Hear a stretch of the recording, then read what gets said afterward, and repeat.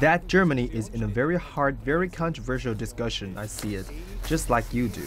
But I don't want to comment on that any further. I explained our point of view. I made our position clear, and I will stand by it.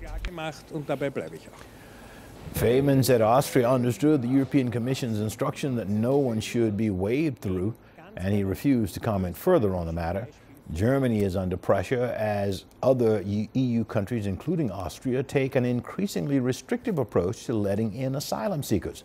Vienna announced last week that it would cap the daily number of asylum applications and migrants allowed to cross through the country.